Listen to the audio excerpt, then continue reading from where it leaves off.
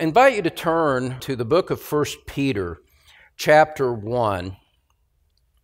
There is a text and a theme that I want to develop for a couple of weeks, and as we go through it, we will find our hearts well prepared for the Lord's table when we take it 2 weeks from today. 1 Peter chapter 1, beginning in verse 17. If you address as Father the one who impartially judges according to each one's work, conduct yourselves in fear during the time of your stay on earth, knowing that you were not redeemed with perishable things like silver or gold from your futile way of life inherited from your forefathers, but with precious blood, as of a lamb unblemished and spotless, the blood of Christ. This passage gives us a perspective on the nature of God and the nature of salvation. And it gives us a sense of contrast between our former manner of life and our present manner of life in Christ in a way that utterly informs everything about the way that we would view life and view the world in which we live. This is very framing for the way that we think about the very nature of life itself. And so it's an important text, and I'm glad for the opportunity to be able to share it with you here this morning. As we start to enter into it, I want to call your attention to verse 17 to understand that the central command in this text, around which everything else is built, is found in verse 17 when it says, "Conduct yourselves in fear during the time of your stay on earth." There's a conditional statement there at the start, if you address as Father, the one who impartially judges. But that's leading into the command, conduct yourselves in fear. And you conduct yourselves in fear based on some things that you know, found in verse 18, knowing that you were not redeemed with perishable things like silver or gold from your futile way of life. And so, considering who it is that you address as Father, who your God is, you conduct yourselves with fear during the time of your stay on earth. And as you conduct yourselves in fear, you know and you remember and you call to mind something very significant, that your redemption, that your salvation was purchased with precious blood, the very blood of Christ. And so Peter is addressing in this text how we are to behave, how we are to live, how we are to think, and what the spiritual focus of our life is to be. He's giving us in a short, compressed text a comprehensive view on how to live and how to have the perspective that helps you live in the way that would be pleasing to the God of your salvation. And when you remember the context in which Peter wrote, you can see how cutting edge it is, how relevant it is even in the most severe kind of adversity. Peter was writing to encourage first century Christians who were living in the area of modern-day Turkey. If you can picture that football-sized or football-shaped, football-sized would be quite a challenge. A football-shaped area of land to the east of Europe. Modern-day Turkey is where these people were living at the time, and they were suffering in many different ways. They were living in the midst of hostility and government-endorsed opposition to their lives. Look at 1 Peter chapter 1, verse 6. And I just want to show you 3 verses to give you the sense of the theme of suffering that informs the broader context of this exhortation that Peter gives to us. 1 Peter chapter 1, verse 6, he says, "In this you greatly rejoice, even though now for a little while, if necessary, you have been distressed by various trials." He assumes that there are trials going on. He assumes that they are distressing. And yet there's almost a sense in which he treats them as a tangential matter compared to the greater realities of salvation in Christ. And that these tangential sufferings that are real and difficult still are subordinate to the greater theme of living in Christ. Look over at chapter 3, verse 14. Chapter 3, verse 14, where he says, "But even if you should suffer for the sake of righteousness, you are blessed, and do not fear their intimidation, and do not be troubled." Do you see again in this text the almost tangential way that suffering is considered? It's recognized, it's acknowledged, but it is subordinate to something greater, that this suffering and these difficulties are not something that we are to cave into, so to speak. They're not something that utterly overwhelm and crush us. Rather, there is something about the nature of salvation that we consider, that we think about, that allows us to live above it. And those of you whose minds are enmeshed day by day in cable news and all of those things, you especially need to hear this. Because all of those things, all of the media, all of the politics, all of the spiritual problems in the church today, all of it, if we simply focused on that, would certainly overwhelm us and drown us in the sorrows of what we are seeing. We need something to help us live above that. We need something that gives us a sense of perspective that transcends those things, so that while they are real and while the suffering that they engender have very real life consequences for us, we understand that life and life in Christ is not defined by that. Rather, though, that suffering is defined by something different for the believer. And it is so essential for each one of us, each one of you, to have these things in mind that we're going to see today in order that we would have a right perspective on the difficulties that are inevitable in this life. In chapter 4, verse 14, once again, you see suffering acknowledged, you find the difficulty and persecution acknowledged, but a different mindset informs the perspective that you ultimately have on it. Chapter 4, verse 14.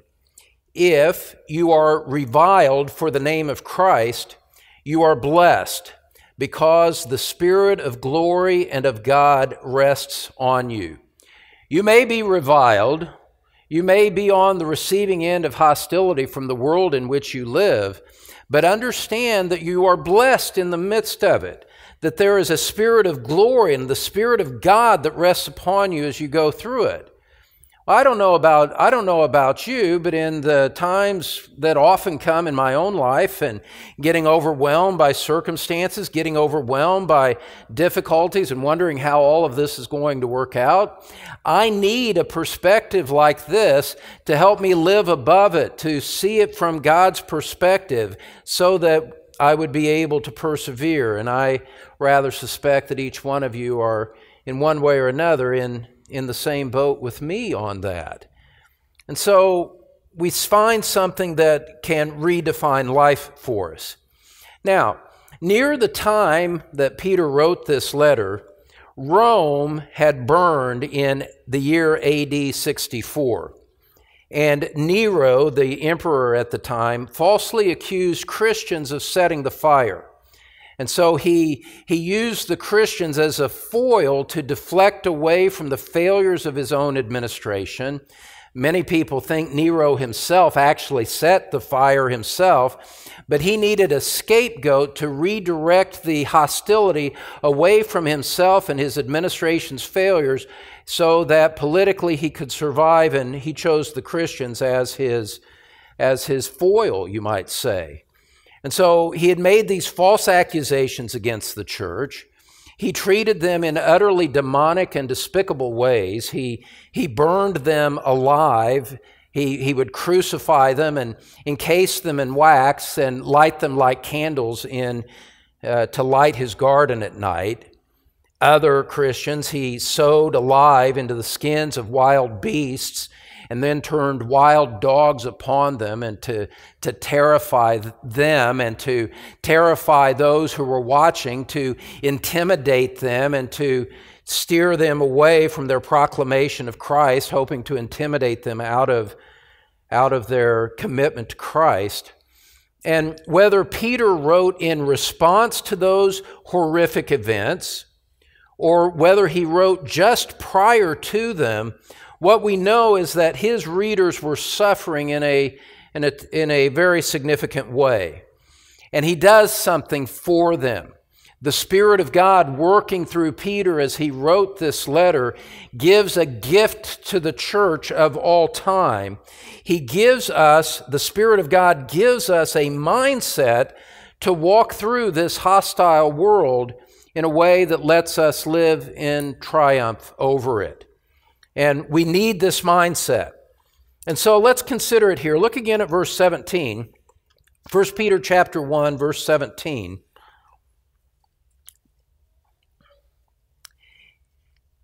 He says, "If you address as Father the one who impartially judges according to each one's work." And without going into a long, lengthy explanation that you could do to justify what I'm about to say, in other words, he's simply saying, if you are a Christian, if you have been born again, so that you know the Father of our Lord Jesus Christ as your own Father in heaven, if you know that to be true, if these spiritual realities belong to you, then I have something to say to you, Peter says. He says, conduct yourselves in fear. Fear indicating that you should have a sober-minded respect for the God of your salvation. We're going to go through the text here, but I just want to give you a little bit of an overview to orient your mind as to where we are going today. This fear is in response to the fact that God is a transcendent God. And He is a transcendent God to whom each one of us will give an account one day. One day we will stand before Him and we will give an account of our lives to this holy God.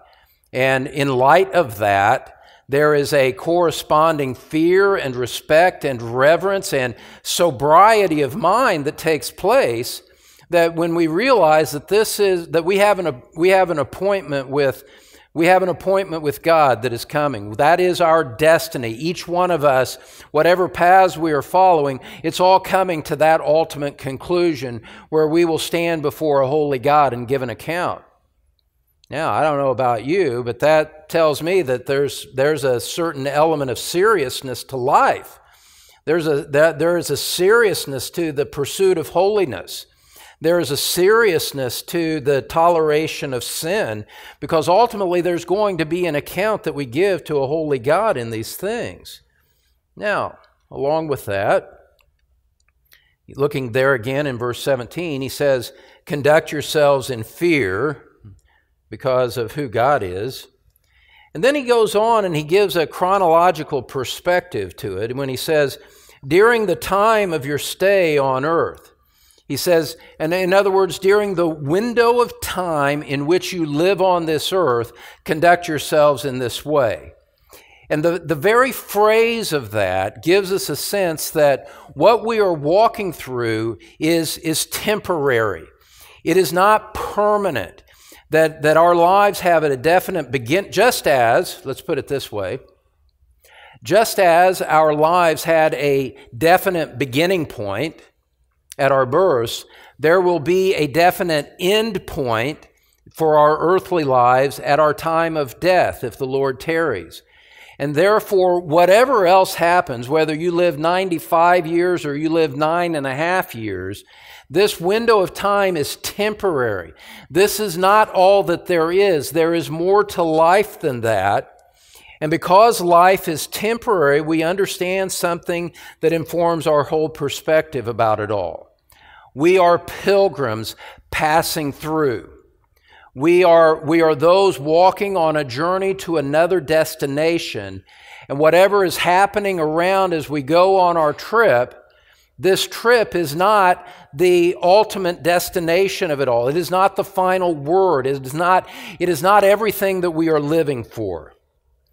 And the fact that as some of you walk through awful hardship in your family lives, as some of you walk through awful hardships in physical need, as some of you walk through awful hardships in other realms of existence, we must look at it all. Let me just pause there and give the positive side to it. Those of us that are walking through joy, experiencing the blessing of God, those of us that see the hand of God and your lives are joyful, and there is an element of earthly comfort that associates that defines your existence right now. Understand that too is temporary. The joys and the sorrows are temporary because it's just during this time on earth. And so we are pilgrims that are passing on to another destination. That is essential to living life in a proper way.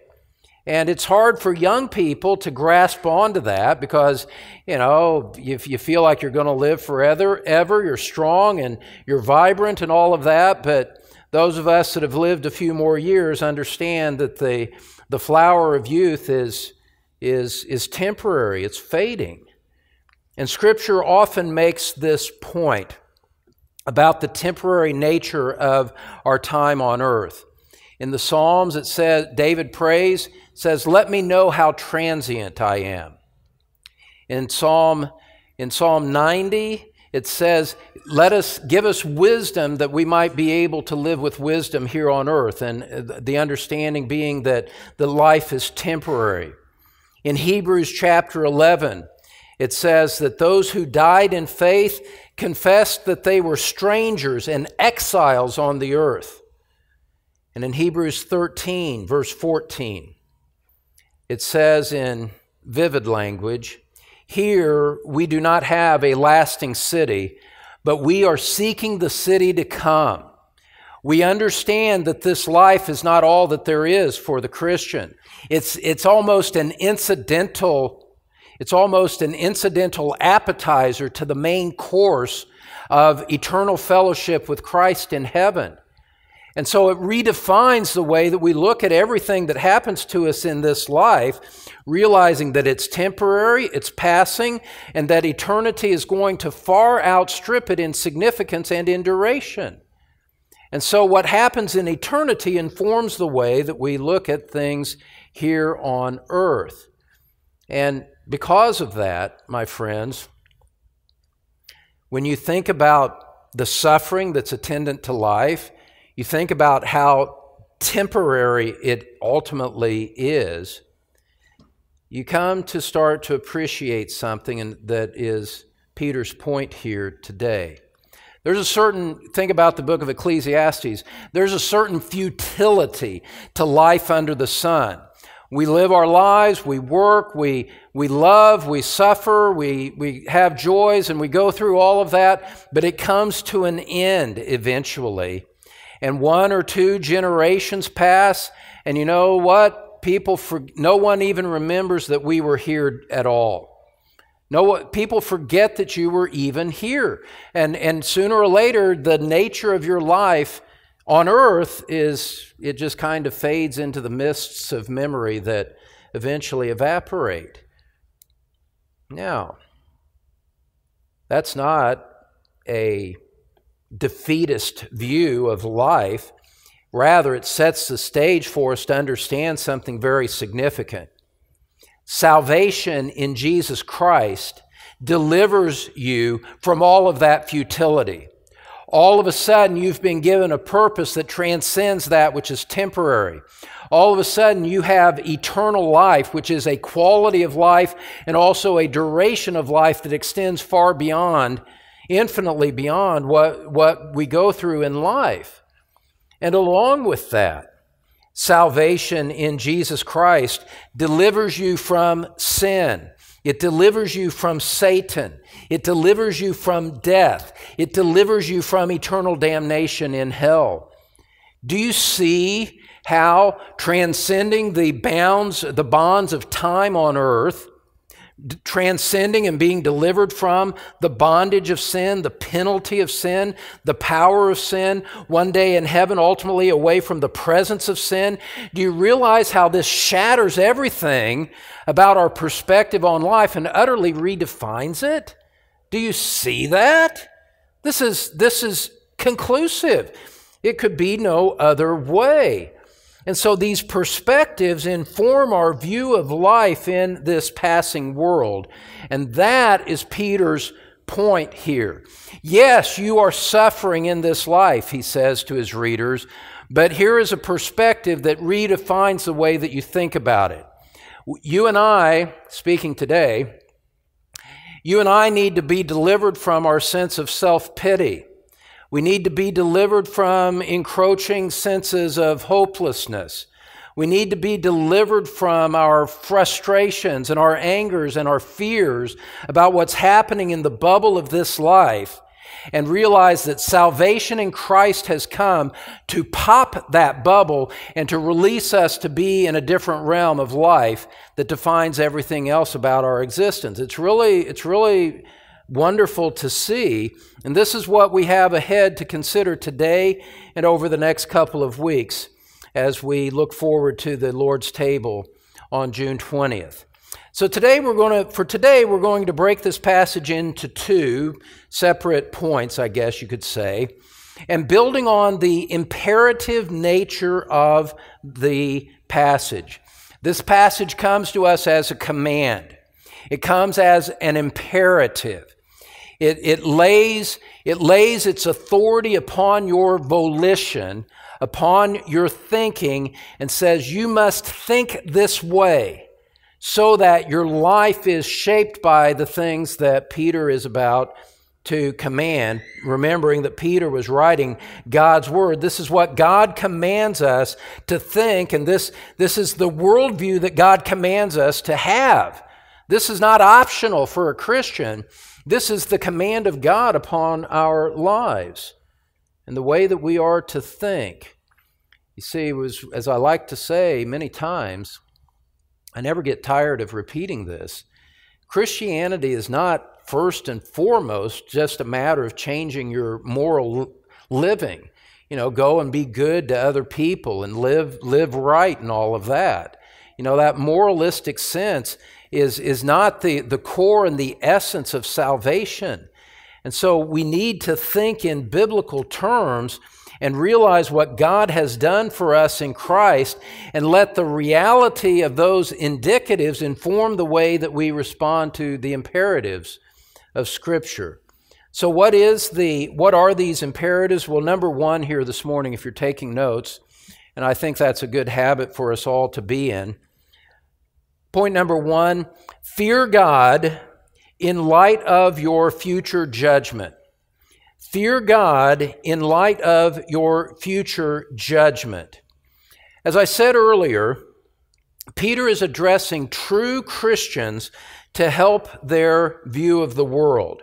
Look at it here again with me in verse 17. He says, if you address as Father the one who impartially judges according to each one's work, conduct yourselves in fear during the time of your stay on earth. Those of you that are Christians, you know the Spirit of God teaches your heart to pray to Him and to address Him as Father. And you're addressing Him from that sense of trust and dependence that the word Father implies. The Spirit teaches you to pray that way. And in a like manner, the Lord Jesus Christ Himself taught us to pray in that way when He said in Matthew 6:9, pray then in this way, our what? Our Father, which art in heaven, hallowed be your name. All of prayer, Jesus teaches us, for His disciples is framed by this understanding, this disposition that we are approaching God as the Father whom we trust and whom we worship and who we need. And so there is this affectionate trust that informs the way that we pray. I remember going as a non-Christian. This really strikes my memory, and it was convicting to me as I remember this, if I'm remembering the sequence in relation to my conversion properly. I was invited to go to a church meeting involving college students when I was at Indiana University. I'm quite certain this was before I was saved. I could be wrong about that, but none of you would know anyway, so who cares? I just like to be precise. And in those meetings, there was a time of teaching, and then they broke down into small groups to pray. And I've never been really comfortable in those kinds of environments, but that's what they did. And so I joined in this circle of 5 or 6 people. I didn't know them, and don't remember any of their names. But I remember when they started praying, and the way that they prayed was amazing. They were talking to God like they knew Him.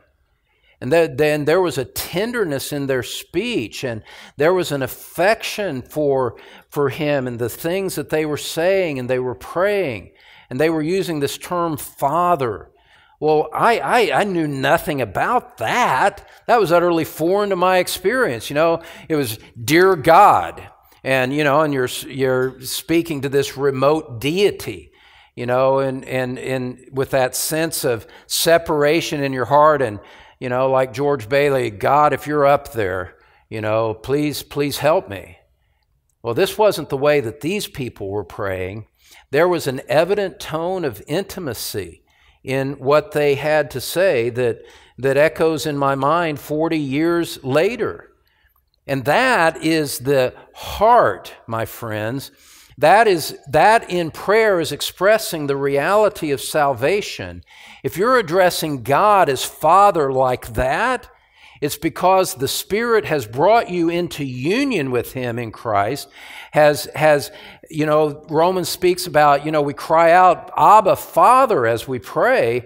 There is this sense of intimacy that is the mark of the prayer of a true Christian. And so when Peter says, if you address God as Father like that, then, he's making the point that he's speaking to true Christians. Now let's just kind of think through that term Father for just a bit. What is it saying to us? Father is a term that recognizes the goodness of God. It recognizes Him as one in whom we have relationship, that there is a commitment, there are promises from God to His children. We're in the family of God. And so we have the prerogative, we have the right, we have the privilege, we have the responsibility to speak to Him in these terms. And this term Father, watch this, it expresses the implicit trust that should mark true prayer. Your Father is near you. Your Father loves you. Your Father protects you. Your Father knows your needs before you ask. Your Father provides. Your Father, when you ask for a fish, will not give you a snake. Your Father, when you ask for bread, does not give you a stone. That's not what a loving Father does. And so we recognize something about the goodness of God when we come to Him in prayer and we trust Him. We're not trying to change His mind and alter His disposition from one of indifference to one that responds to us. No, we are laying a hold of a compassion that He has already for us when we go to Him in prayer. We're not trying to get God to change His mind to be nice to us. We recognize Him as Father, as good, as loving, as gracious, as kind, as patient. And we say, God, because you're like that, therefore I pray to you, my Father, you whom I love, you whom I trust. And I ask you whether you've got a God like that. Do you know God like that? Do you pray to Him like that? Do you have that sense in your heart of the goodness and the kindness of God that lets you pray to Him in trust like that? My friends, this is the mark of true salvation. This is the mark of knowing God. We have been reconciled to Him in Christ. We have been brought into His family. Now we are children of God, John says, and one day we'll see Christ like He is. And the whole point, the whole argument of Scripture is that God is like this to His children, and therefore we pray to Him like that with a spirit of trust. And that we're content to wait on Him. And so if we were to put this in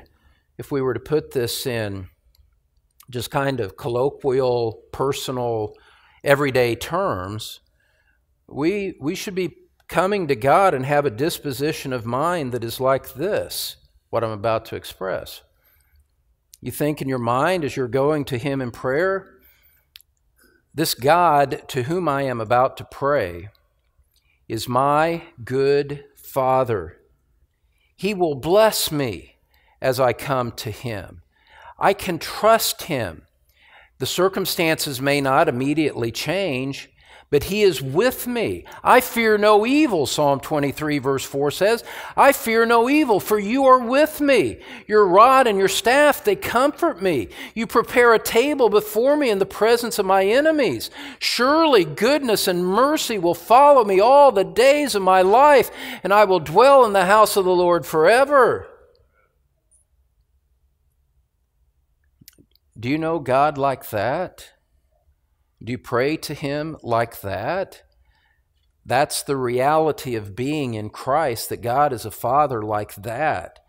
So that whatever is swirling in life about you, that when you go before God, if you kneel before Him or you pray as you're walking or whatever you do, you know, that there's a sense that I have left behind the hostility of the world and now I am in a realm of the favor of God.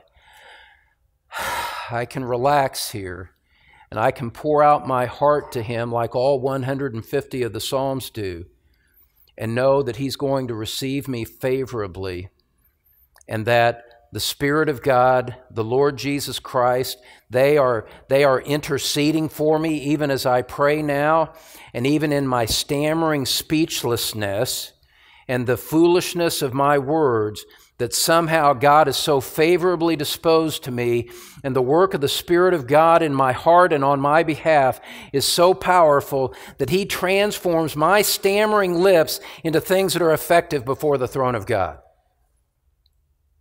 Father, it's like that. I ask you again, do you know God like that? Because this is the spirit of true Christianity. This is the spirit of growing in grace. And so you say, God is my good Father. He will bless me as I come to Him. You rehearse in your mind, this good Father, He hears me when I pray. He cares about me when I pray.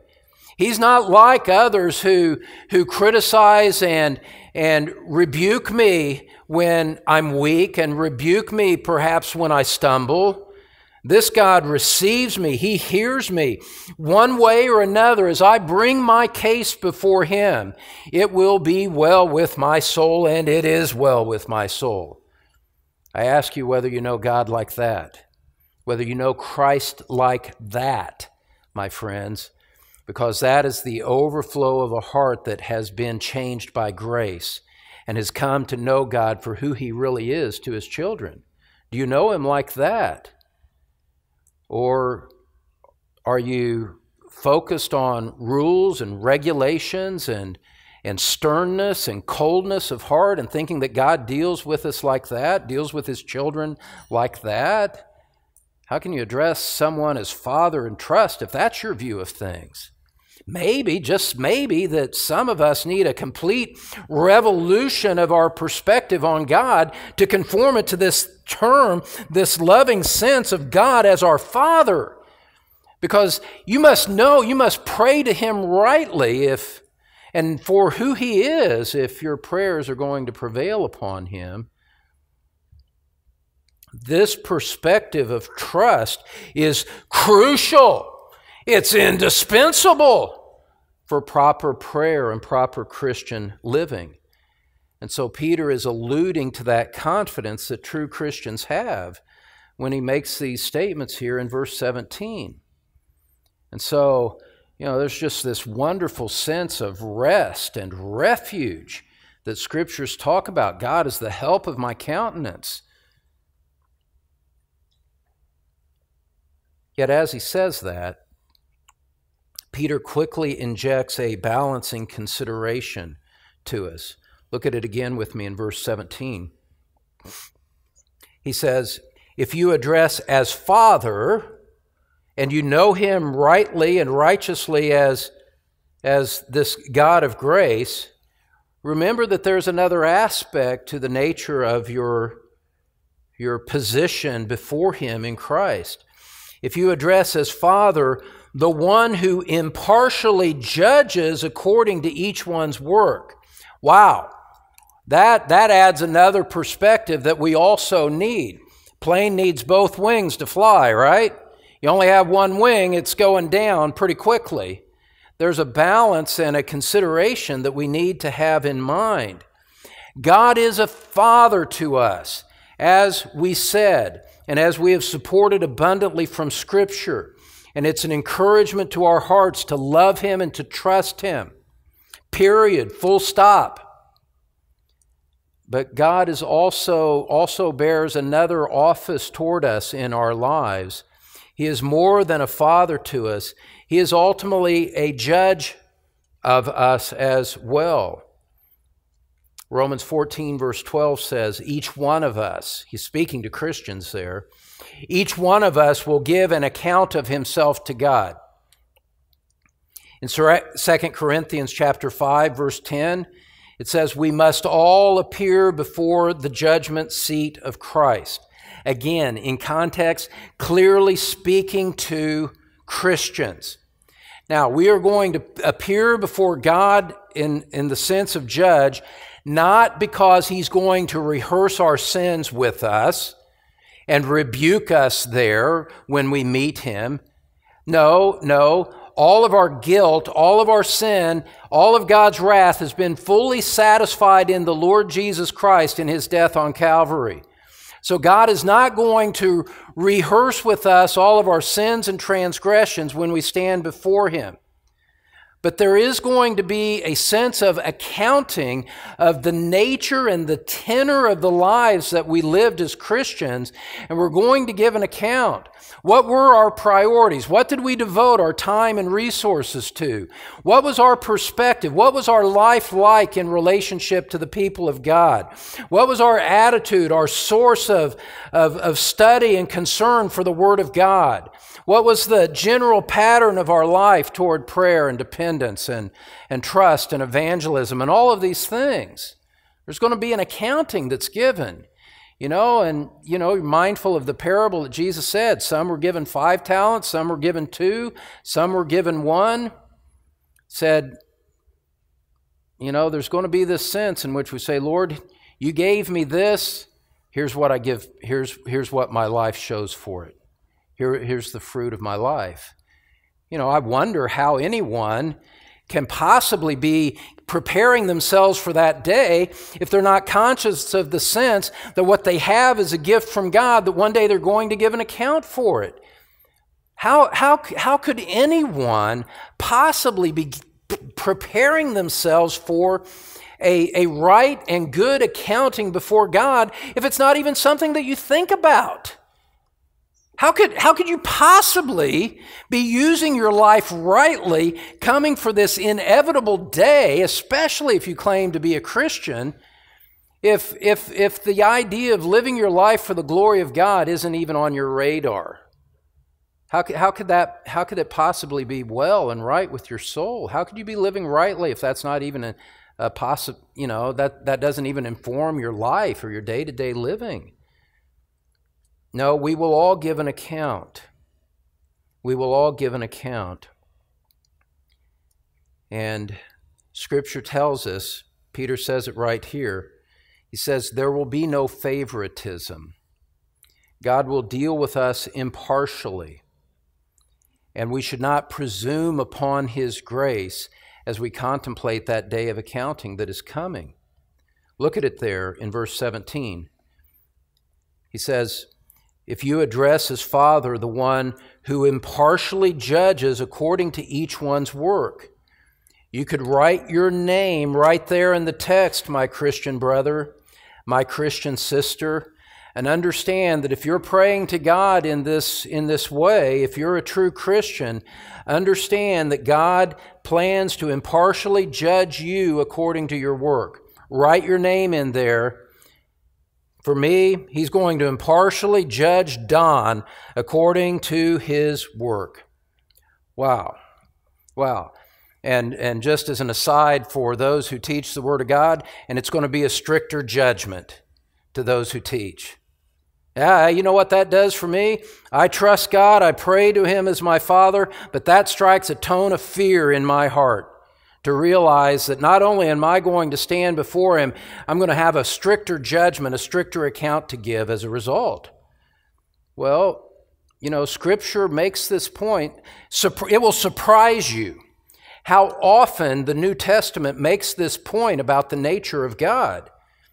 Romans 2:11 says, there is no partiality with God.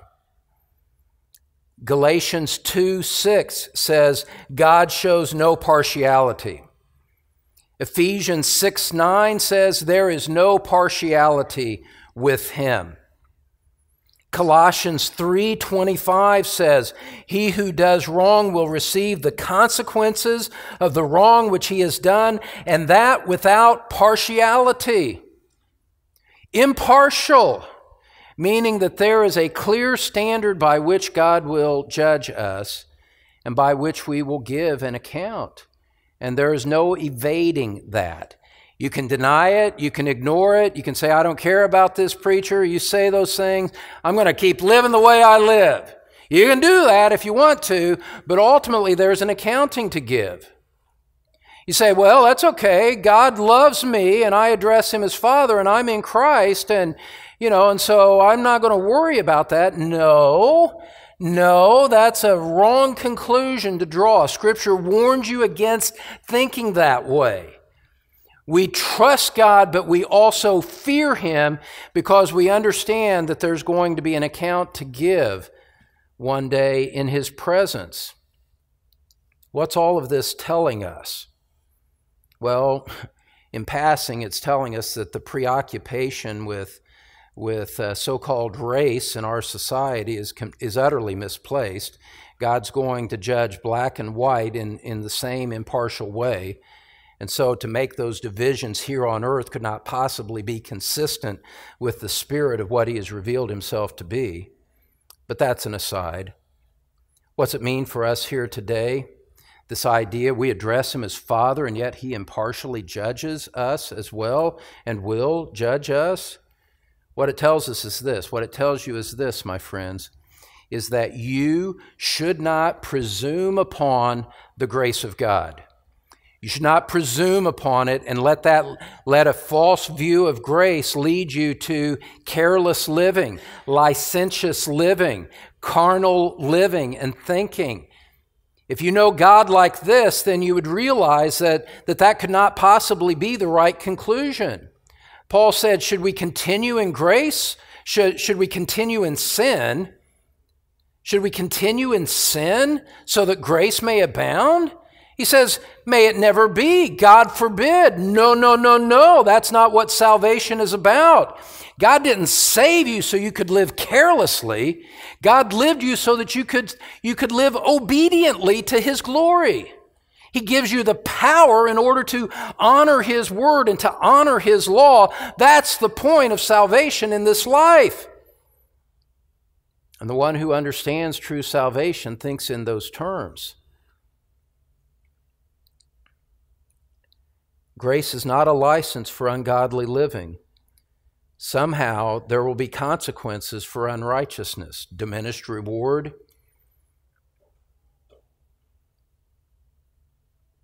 There will be consequences. And so in light of all of that, God is our Father. God is also an impartial judge. What's our response? How do we think about that? Well, because we recognize these things to be true from His Word, because we know Him in these different offices that He holds toward us, we do something as a result. We live in sober fear of our God. Sober fear, reverence, respect, honor. Honor your father and your mother. Now, that's a human command. Multiply that by infinity and honor your Father who is in heaven. Honor Him with your life. Shape your priorities to His glory. Make your decisions based on what would reflect best on Him rather than on your carnal desires. And so we trust God because He is our gracious Father, and yet we do not trifle with Him because there's a future judgment coming. We fear Him in light of future judgment. That's what Peter says here. Look at it again. He says, if you address as Father, the one who impartially judges according to each one's work, central command of the text, conduct yourselves in fear during the time of your stay on earth. That's the end of the first point. Second point here this morning. Oh, the riches of the glory and the wonder and the majesty of God. There's a second point that Peter makes right alongside this, and it's this: fear God in light of your redemption. Fear God in light of your redemption. There is an exquisite balance into the teaching of Scripture on these themes, and an exquisite balance in this short, compact text that we are considering this week and the next two as well. Fear God in light of your redemption. What do we mean by that? More than God's impartial judgment undergirds this sense of godly fear by which you are to live. There is more. God does not simply warn us about judgment and leave it there, therefore fear me as you live. That would be there's a reality and a truth to that, but it's not all of the truth. It's not all of the truth. There's another consideration. There is more than impartial judgment that undergirds this godly fear for a Christian. And the question is, what's that? What's that? We got God as Father, and we're trusting Him as we address Him. God, one day we're going to stand before Him and give Him an account. You mean there's more which would inform the way that I would live with a robust Christian worldview? Absolutely. Absolutely. There is also, in addition to all these things we've been talking about here today, there is also a sense of profound gratitude for our Lord Jesus Christ. There is also a sense of profound gratitude for our Lord Jesus Christ. We fear God in light of our redemption. Peter goes on, after having said those things in verse 17 that we considered, Peter goes on and tells his readers to remember something else. He tells them to recall the ground of their salvation. Why is it that you are able to address God as Father? Verse 18. What is it that you are to call to mind? Verse 18, knowing that. He says, if you address God like this, conduct yourselves in fear, knowing that, remembering something additional that he is now going to explain. You conduct yourselves in fear while you're on earth. Verse 18, knowing that, or because you know this, you were not redeemed with perishable things like silver or gold from your futile way of life inherited from your forefathers, but with precious blood, as of a lamb unblemished and spotless, the blood of Christ. As sweet and precious as everything we've said before has been, we're entering into something that somehow has an even more exquisite taste to it, because it brings us into the realm of Christ.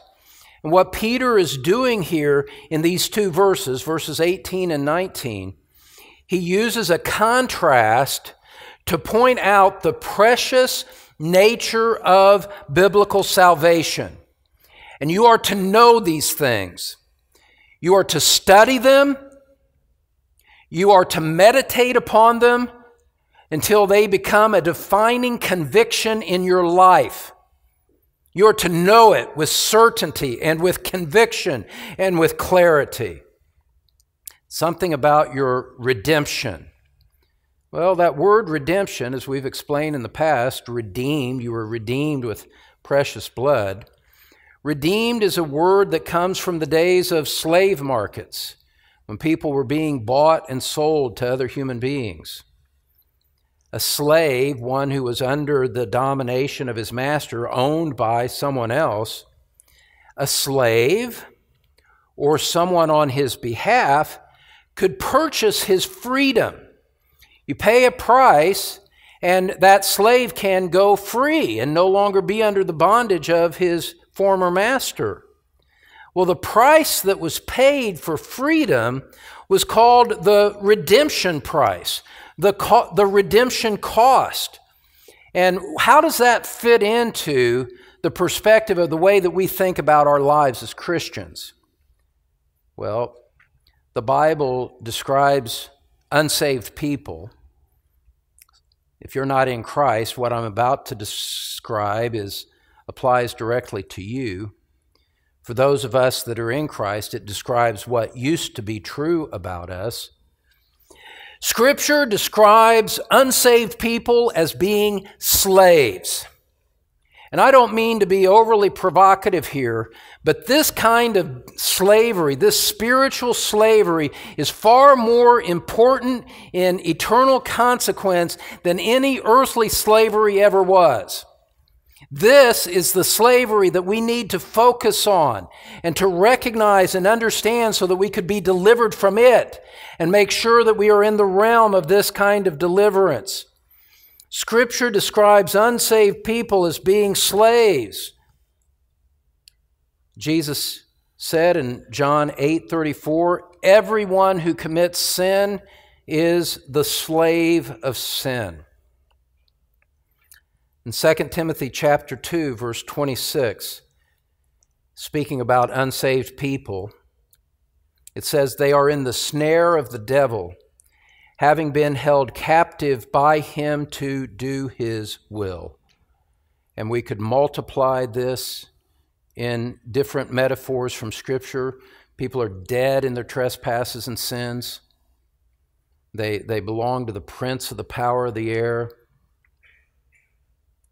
But those verses are enough to establish the point. My friends, before Christ saved you, you were a slave. You were a slave to sin, you were a slave to Satan, and you were a slave to the impending doom of the wrath of God that was upon you for your rebellion and rejection and suppression of the truth in your life. And if you're not a Christian, that's who you really are, no matter how you might flatter yourself to the contrary. Very, very significant.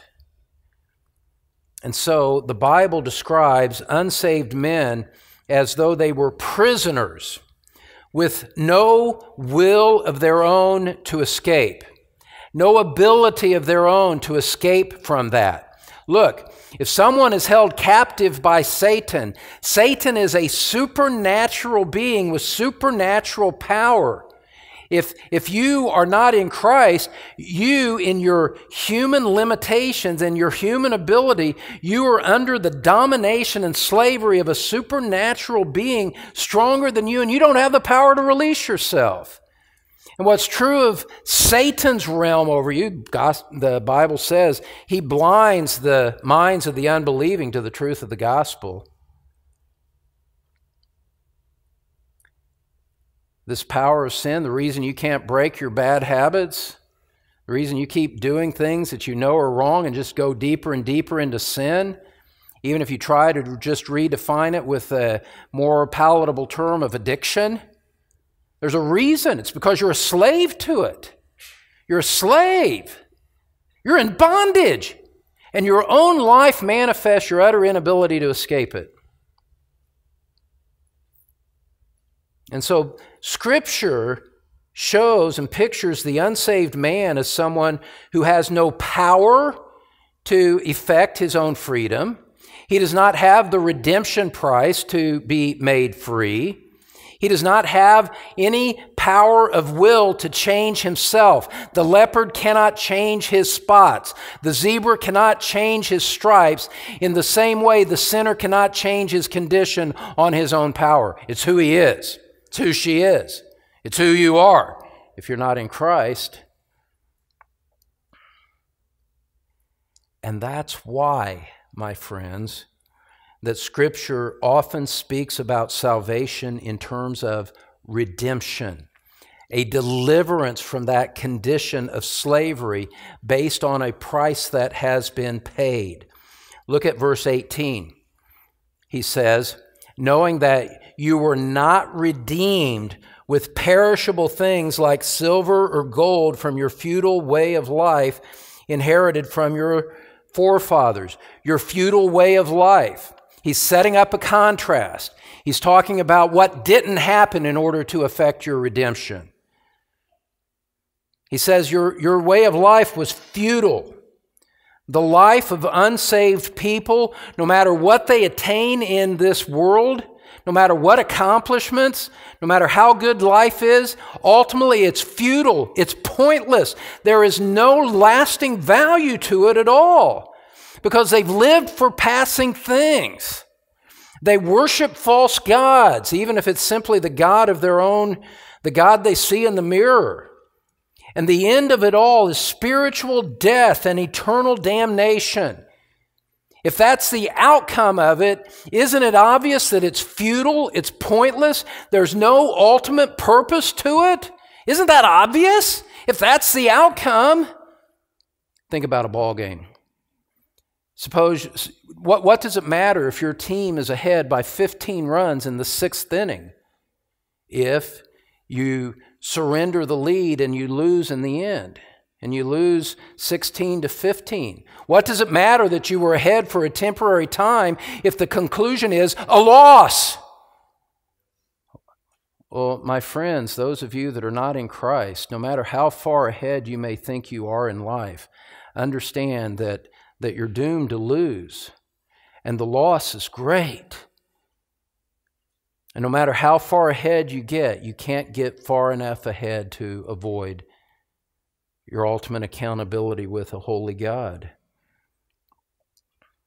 And so it's futile. Look over, I want you to just see something in Ephesians chapter 4, just briefly, that just re-emphasizes this theme of futility.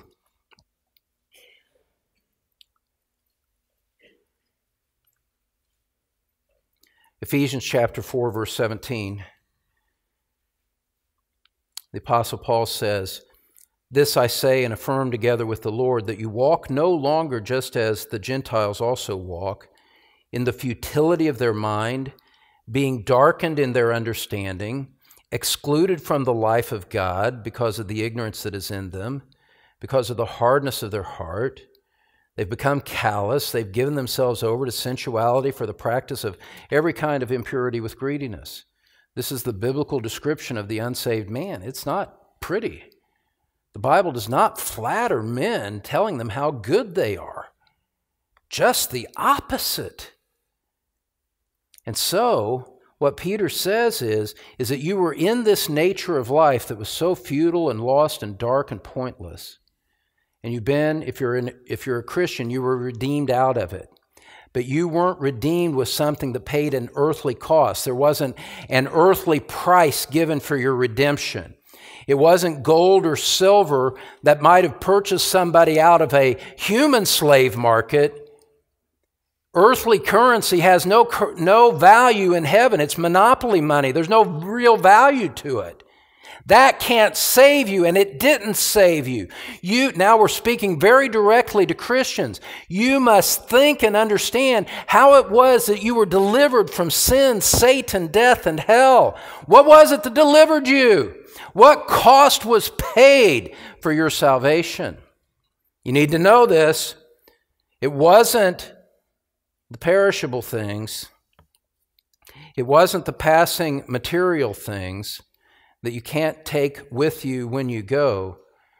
No, my friend, you were redeemed with something far greater, something of infinitely greater value. And Peter injects a sharp contrast at this point. Verse 19, but, sharp contrast. Forget that stuff in verse 18 and instead focus on this, verse 19. What was the cost that secured your freedom? Your spiritual freedom? It was precious blood. As of a lamb unblemished and spotless, the blood of Christ. Now, just a little interesting point here. Some people like the technical details of Scripture. In this verse, there's a really nice alliteration in the original language. 5 different words all start with the Greek letter alpha, the equivalent of the English letter A. There's just this stunning alliteration that marks these things and just highlights more the nature of the perfect sacrifice and the perfect blood of Christ. Peter's point here, when he talks about precious blood, is this, is that the sacrifice that redeemed you was eternal. It was perfect. It was the shed blood of Christ. Christ, the offering for your redemption. The price that was paid for your soul was perfect. In His person, He was perfect. He was the eternal Son of God. In His person, He was perfect. He lived a life of perfect obedience to the law of God. In His person, there was just this utter loveliness about Him. And in His sacrifice, His offering was perfect as He spilled His blood on Calvary, paying the price, His shed blood satisfying the righteous demands of the wrath of God on behalf of His people. His blood shed so that yours would not have to be. His blood satisfying the wrath of God because your guilty blood never could have done it. And that's what redeemed you. That was the price of your redemption. He was sinless, and so His perfect life qualified Him to be the perfect Lamb of God. Think about it this way, and think about the contrast here, my friends. His blood was shed so that yours need not be. His blood was shed so that your blood could be spared. It was a substitution of highest order and magnificence. And so His blood is what the price was that freed you from that past futility. His blood is what freed you from future doom. His blood is what satisfies the judge. His blood is what enables you to address God as your Father. His blood is what gives you confidence before the throne. And Peter's point here is this. Remember, he's saying, conduct yourselves in fear during the time of your stay on earth. Well, what does this mean? How does this inform us? And how does this inform our fear? Simply this. The reverence and the love that you should have in your heart for Christ for offering a sacrifice like that should inject a sense of grateful sobriety. If Christ did that for me, then how must my life be ordered here on earth in response? Not because I'm trying to be a more moral person. No, but because there was a price paid for my redemption. And it is only right and fitting that I live in response to that. And I revere and I elevate the shed blood of Christ. I revere and elevate the eternal Son of God so highly that, with such gratitude that, my life is shaped in response to it.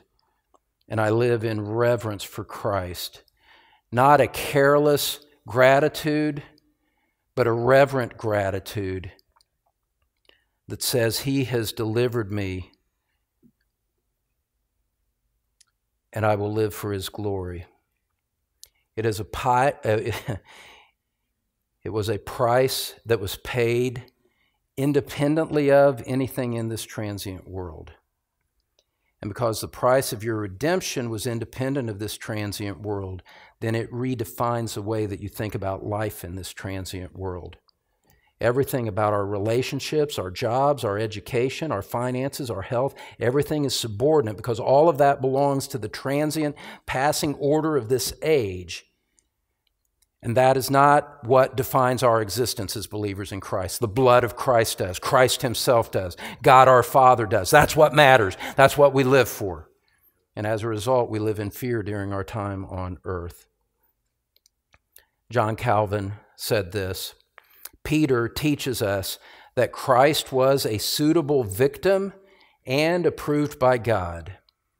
He was perfect, without any blemish. Had He any defect in Him, He could not have been rightly offered to God, nor could He pacify His wrath. End quote. But He was perfect. He did pacify the wrath of God. And that just leaves this question, my friends: has the blood of Christ been applied to your soul? Have you come to Him and received Him by faith in order to be delivered from this wicked world and from your own wicked self? If you have, and that blood belongs to you, then Peter's point is obvious. Live with fear during your time in this passing world. Let's pray together.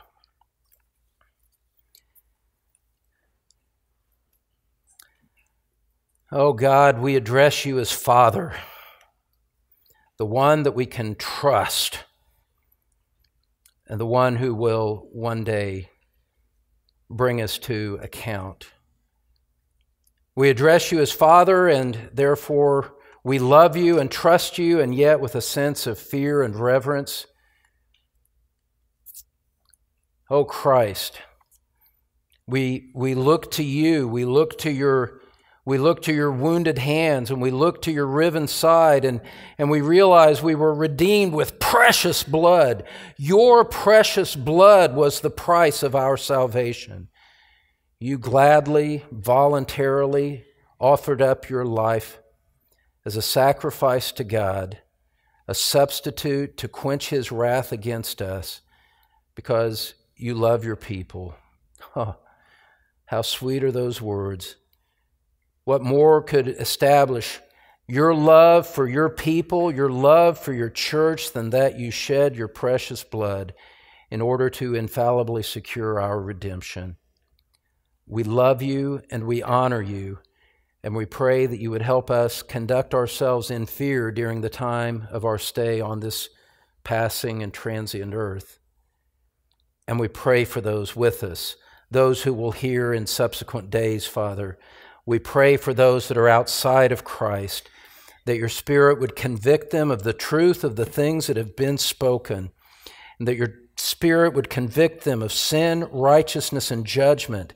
And that, Father, You Yourself, as You have said in John chapter 6, as Your Son said, Father, that You would draw them, that You would persuade their hearts, that You would change their hearts, that You would give them new life so that they might come to You in repentant faith and find this redemption from sin, Satan, death, and hell that is exclusively found in our Lord Jesus Christ. We pray these things in His wonderful name. Amen. Thanks for listening to Pastor Don Green from Truth Community Church in Cincinnati, Ohio. You can find church information, Don's complete sermon library, and other helpful materials at thetruthpulpit.com. This message is copyrighted by Don Green, all rights reserved.